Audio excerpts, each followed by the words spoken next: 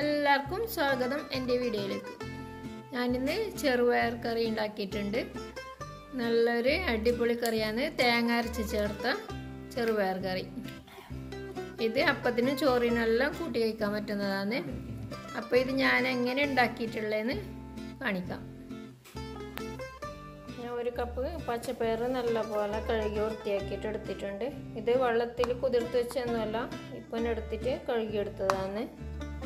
പിന്നെ തേങ്ങ, ഒരു കപ്പ് തേങ്ങ, പിന്നെ ഒരു തക്കാളി, ഒരു 5-6 പച്ചമുളക്, ഒരു 4-5 വെളുത്തുള്ളി ഉണ്ട്, ഒരു ചെറിയ നീരുള്ളി, പിന്നെ ജീരകം, മഞ്ഞൾപ്പൊടി, ഉപ്പ്, കടുക്, ചുവന്ന മുളക്. ഇനി ആദ്യം നമുക്ക് ചെറുപയർ വേവിച്ചെടുക്കാം. അതിനൊരു കുക്കറിൽ ഞാൻ ചെറുപയർ ഇട്ട് കൊടുത്തിട്ടുണ്ട്. പിന്നെ ഒരു തക്കാളിയും ആവശ്യത്തിന് വെള്ളം ഒഴിച്ച് കൊടുത്തിട്ടുണ്ട്. ഇത് ആദ്യം വേവിച്ചെടുക്കാം.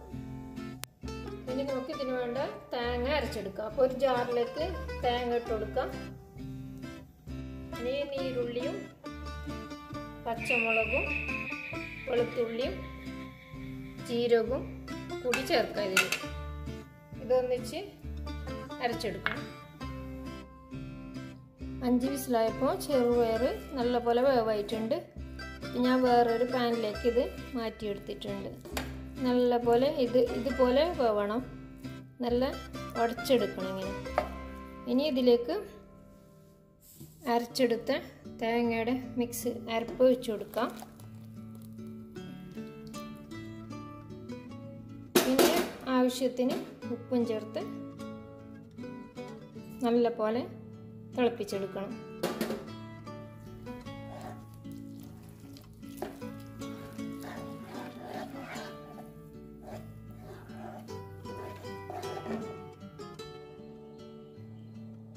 ഇത് നല്ലപോലെ തിളച്ച് വന്നിട്ടുണ്ട്.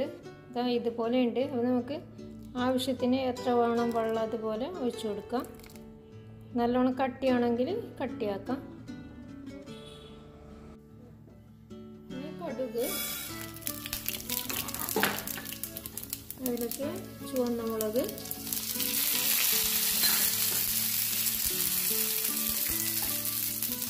പിന്നെ 1/2 ടീസ്പൂൺ മഞ്ഞൾപ്പൊടിയും കൂടി ചേർക്കണം.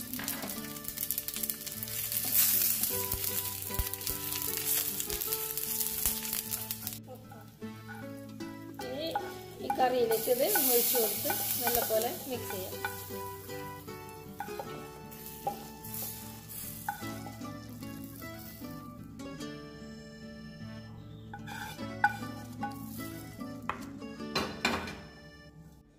അങ്ങനെ എൻ്റെ തേങ്ങ അരച്ച് ചേർത്ത ചെറുപയർ കറി റെഡിയായി. ഇത് ഇഡ്ലിൻ്റെ കൂടെയും പിന്നെ പുട്ടിൻ്റെ കൂടെ ചോറിൻ്റെ കൂടെ എല്ലാം കൂട്ടി കഴിക്കാൻ പറ്റുന്ന നല്ലൊരു അടിപൊളി കറിയാണ്. അപ്പോൾ എല്ലാവരും ഇത് ഉണ്ടാക്കി നോക്കി അഭിപ്രായം പറയണേ. ഓക്കെ, ബൈ, അസ്സലാമു അലൈക്കും.